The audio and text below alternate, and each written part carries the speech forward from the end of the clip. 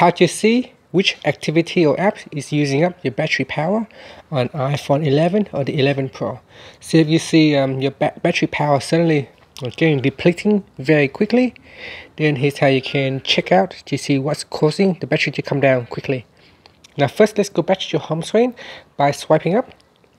Then tap on the settings icon, and here tap on battery, and then tap on the last 24 hours if you want to see the data for the last 24 hours or for the last 10 days. So you can tap on that, and it will show you the battery usage and activities.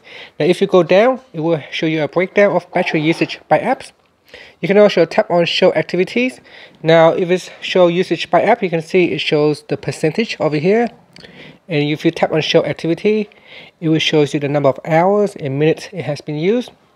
Now we can go back to the last 24 hours, and then you can see your battery level at the top here, and you can see the activities going on, and you can see during which time the activity is carrying out. And so here, if you go down, you can see it shows the settings using the most battery at the moment.